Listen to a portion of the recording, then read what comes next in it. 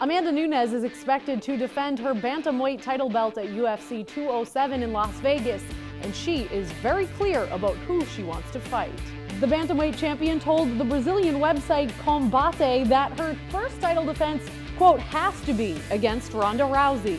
She said, quote, "I'm not running from anyone. I'm the champion and I can choose who I'm going to fight. I will choose what's best for me, and Ronda would be the main fight." Meanwhile, no word yet on when Rousey plans to get back in the octagon after losing her belt at UFC 193.